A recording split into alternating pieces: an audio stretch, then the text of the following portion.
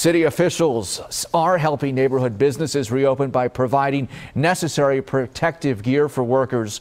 More than 24 volunteers were at the Pennsylvania Convention Center this morning assembling 10,000 PPE kits. They'll be distributed to community development corporations, which will funnel them to local businesses. Local company Minuteman Press of Philadelphia provided totes with the slogan, "Reopen with Care." The convention center donated the space needed to assemble the kits. We must get our economy going, but we also must be safe.